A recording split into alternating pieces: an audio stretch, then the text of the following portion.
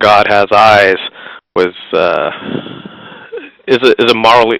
Do you think that the notion that God has eyes is morally powerful, or morally insignificant, or morally deleterious in the way most people would lead their lives?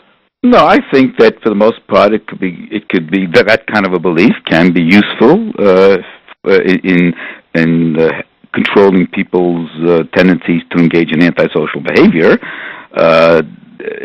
and that's the way it often functions in traditional religions. That God is aware of what you're doing, and therefore you better be careful not to sin or commit a crime or whatever. So that's a functional. It could serve that function, but that doesn't make it necessarily that's not a convincing case for the truth of that affirmation. There doesn't seem to be any evidence for it. Let's put it that way. I mean, if one looks at I see many people, it's not me, the book of Job, so many people who are, God doesn't seem to be punishing the wicked and rewarding the righteous. If anything, it could often be the reverse. So I don't think that there's any empirical evidence for there being such a kind of a God. But if people do internalize that belief, and if they also have a certain moral code, or a legal code, or a combination of both, which they attribute to such a God, then that would be a factor, not the only factor, in why they would behave in certain ways that are in accordance with that moral or religious code.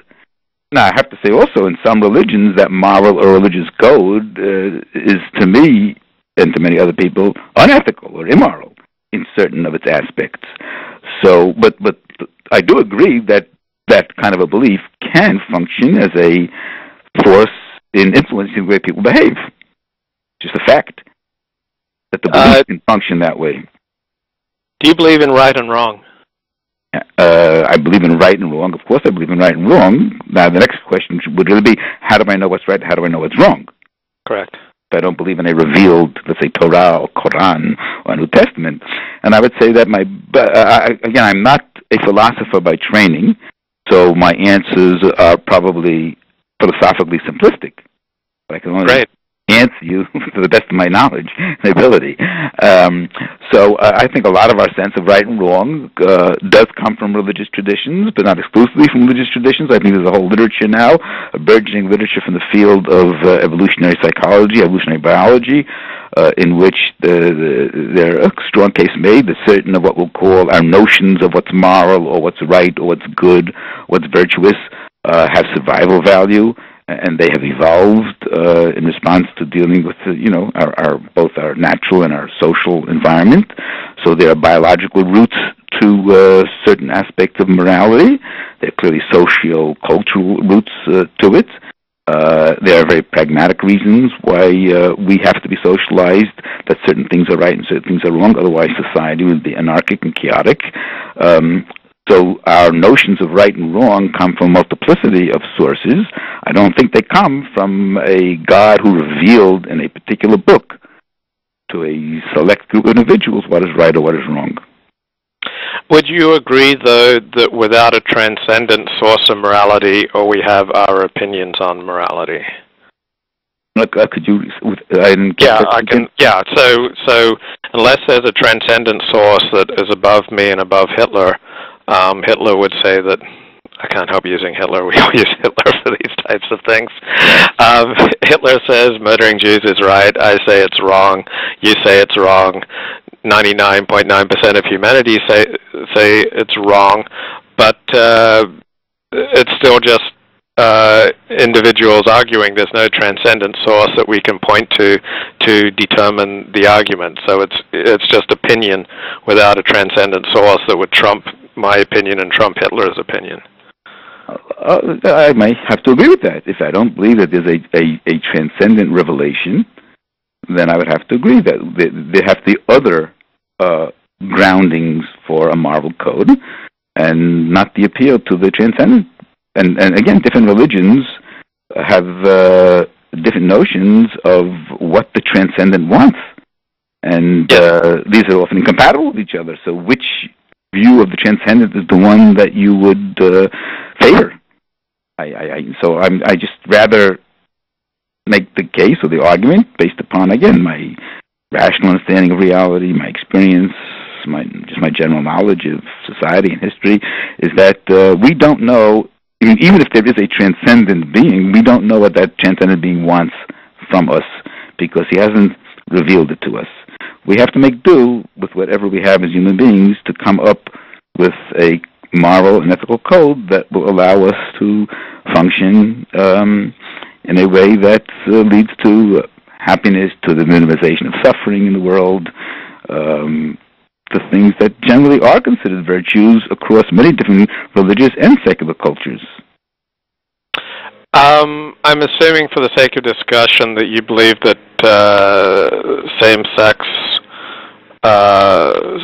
love and marriage and same-sex sex is okay. It's okay. Yeah, it's okay for as long as the people who engage in it are adults, adults who are not in any way harming anybody. Right.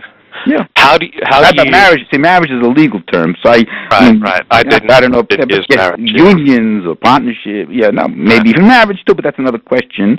Which again, I'm not an expert on. The definition of marriage and. Yeah. But just use the example of love and expressions of love. Yeah, sure. So, just as an example, because someone who is a believer in the divinity of the Torah and the authority of the Orthodox tradition would have to disagree with you there if they were to be authentic to their tradition. So I'm curious, I'm just using this as an example to try to tease out how you determine right and wrong. How do you come to the notion that same-sex sex is okay between consenting adults? Again, I'm going to have to flip the question. I'm not trying to be, That's fine. I mean, the question is, why shouldn't it be? I mean, if two people love each other and they want to go to bed together and they're not harming anyone, why should I think that it's wrong? What is it different than a male and a female doing the same thing? Mm-hmm. So, how do you determine right and wrong? You use your rational faculties and what else? Well, I use my rational faculties. I use the way in which I was socialized by the culture, and I'm a product of multiple cultures. A lot of which seem to be, reasonable in terms of gauging how society should operate in a constructive, productive way. And as I say, also, I'm a product of evolution, like everybody else is. And I'm sure that there are certain mechanisms that evolved in me which lead me to consider certain kinds of activities, feelings, positive, and others to be negative. Again, I have to be honest, my book is not making any kind of claim that it's not even dealing with the issue of, the origins or sources of morality. These are very important philosophical questions addressed by people in the field of moral philosophy and theologians as well. I'm not at all an expert in that. That's not what my book is primarily about. But obviously, I do have certain assumptions about values and address them in the book to some extent. But as I said, I can't. I have to go and write another book to try to clarify what are my own sources of morality and right and wrong. And I'm being just upfront and honest with you. That's I think right now. I just what I'm concerned about is where people make the claim that they know what God wants because it says so in their holy books, and therefore not only do they want to live by that, but they feel that they want others to live by that, and they condemn others who don't live by that as being sinners. They have the right to think and feel that way if they want. I take umbrage at that, and I try to argue and demonstrate that their commitment to those kinds of beliefs are fundamentally implausible, and that there are strong psychological mechanisms why they retain those beliefs, even when there's so much strong counter-argument and evidence against those beliefs. That's where the moral issue comes in my book, basically. And also in the last chapter of the book, I do approach a question which I hope to address in a sequel to the book. When is it appropriate, or when is it even